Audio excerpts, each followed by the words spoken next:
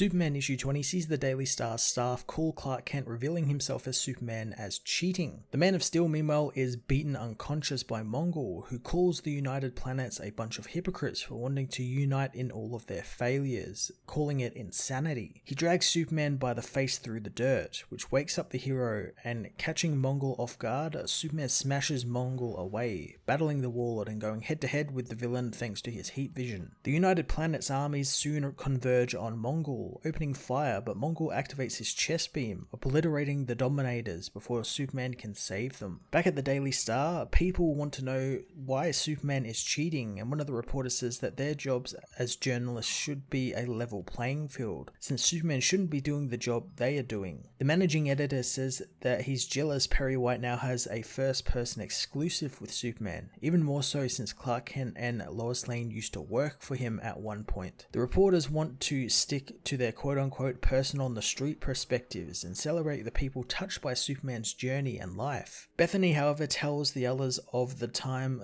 that a plane almost smashed into Metropolis and would have killed her, and how Superman saved the day. But since the big reveal that he is Clark Kent, she can't help but realize that the man who saved her that day is Clark Kent, meaning the plane story was his before anyone else, and definitely before her, but he never even filed it as his. She and some other guy from a free newspaper got to it first. So despite his fellow journalists thinking that he is cheating, he really isn't. The managing editor says that they can go after Star Labs since they are trying to go after Superman, and they might have a point to it since he tore through them and then wrote about it. Bethany tries to defend Superman's actions as a mysterious email comes in on one of the journalist's computers, with a video file of a recording of Superman and Superboy setting up the United Planets and proclaiming themselves as the speakers of Earth. The reporters can't believe what they are hearing and seeing, that someone who isn't even human would speak on their behalf. They try and determine who sent it to them and if they can confirm it is real, and as they try and determine why Superman would do this, someone says that they will go and talk with Clark. That someone is Lana Lang, who says that Clark Kent and Superman used to be her best friend. Superman meanwhile continues his desperate battle with Mongul. The Tamarian leader says that Superman brought this on them and he has made his enemies theirs. And because of this, their armies attack both Superman and Mongul, who plans on using the attack to kill the Thanagarian general. He powers up and unleashes his chest beam again, blowing away the Thanagarian general as Superman smashes the beam and the Tamarians rally the United Planets armies, bearing down on the hero and villain, calling for their fallen United to be avenged. Lois meanwhile notices it's getting dark outside, so she gets ready to don her blonde wig disguise since Clark isn't on Earth. As she does,